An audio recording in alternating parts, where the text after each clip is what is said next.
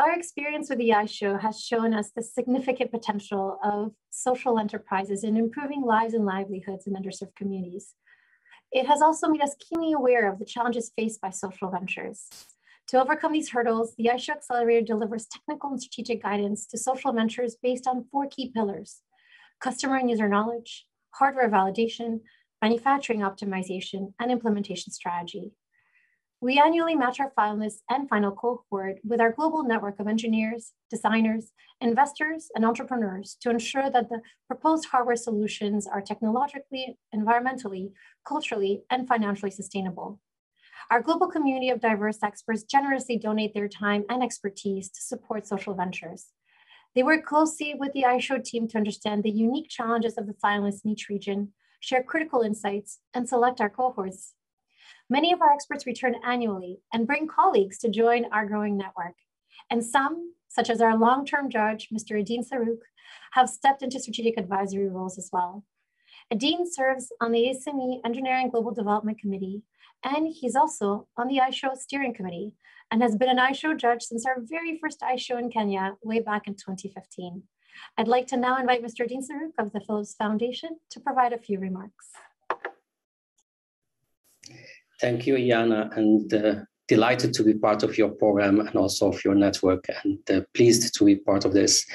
And we are at a very critical juncture in history, and we cannot repeat it enough, actually, that if we are going to achieve the United Nations Sustainable Development Goals by 2030, we need all hands on deck.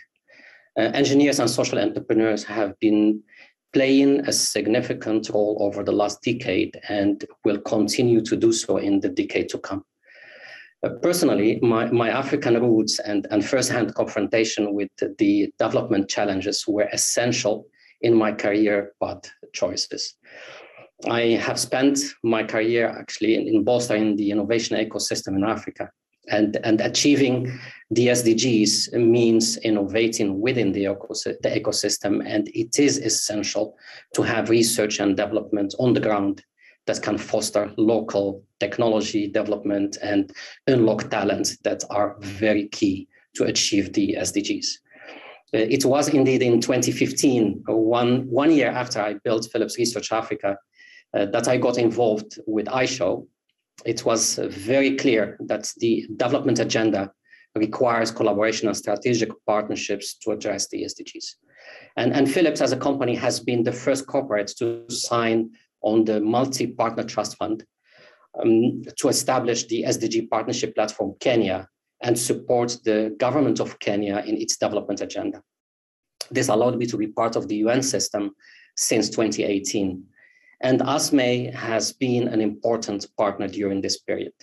In 2019, for example, and this is just one of the examples, actually, with the support of Engineering for Change and the fellowship program, we have been able to support and advise actually the government of Kenya on technologies for housing construction. And we have seen the example in one of the previous presentations.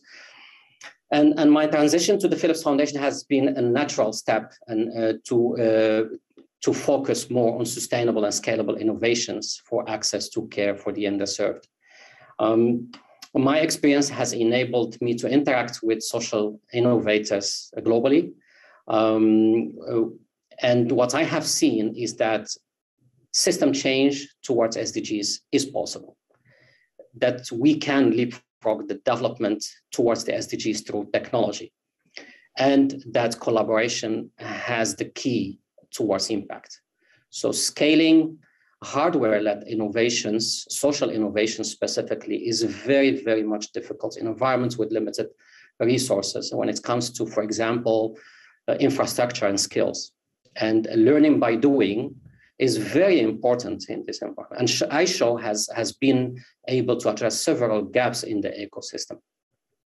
So since 2015, we have seen many developments in rapid prototyping, 3D printing, skills, and of course also the end user centric design process.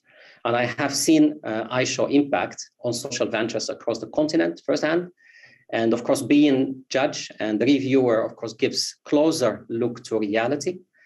And the strategic conversations between iShow experts and startups fills a significant need in the ecosystem and provides a catalyst ventures really need to scale to market and make true impact.